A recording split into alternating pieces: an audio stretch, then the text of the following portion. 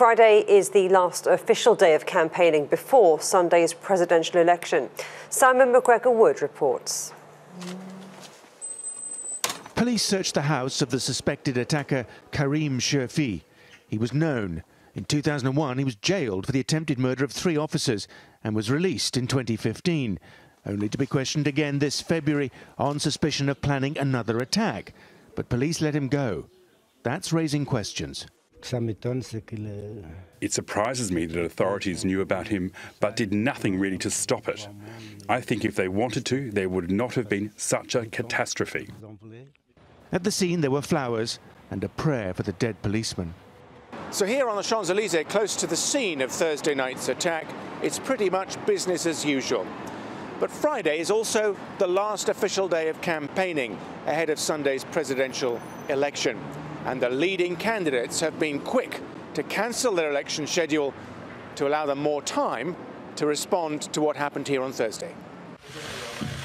First to respond, not surprisingly, National Front leader Marine Le Pen. For 10 years, under right-wing or left-wing governments, everything has been done so that we lose. We need a president who acts, who protects, because this country is at war.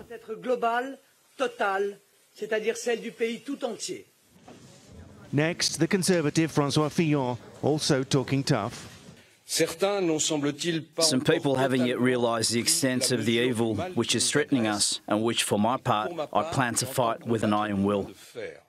And then moderation from the centre-left independent Emmanuel Macron. In these circumstances, the primary role of the president as the army chief and guarantor of our institutions is to protect the French people. I am ready. It's just not yet clear what effect this attack will have on the election. Conventional wisdom says it should help the right-wing candidates who are promising to get tough. What is clear is that the attack, which many feared, is dominating the final hours of this campaign. McGregor Wood, TRT World, Paris.